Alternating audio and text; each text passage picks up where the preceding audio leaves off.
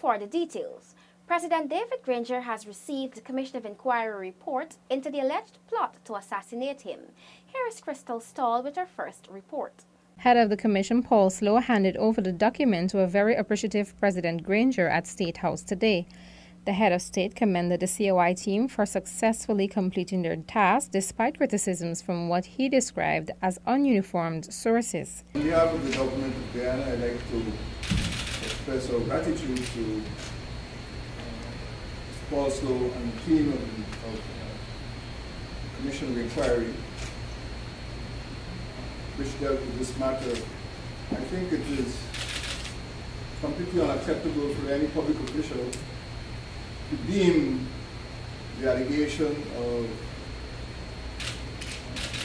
or the intention of a plot to or plotters to assassinate the president of any country as being inherently incredible. That is what they found inherently incredible.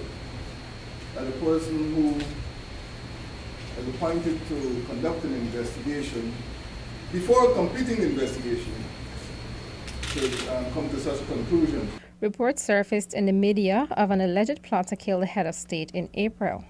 Retired Assistant Commissioner of Police Paul Slow was sworn in July by the President to lead the Commission of Inquiry investigation into the alleged assassination plot. The inquiry was very exhaustive.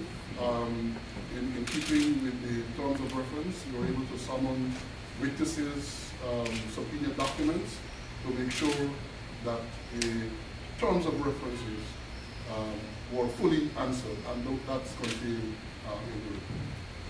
The COI was mandated to inquire into the persons, places, time, circumstances, and events by and through which allegations and reports came to be made of an intention of a plan to assassinate the president.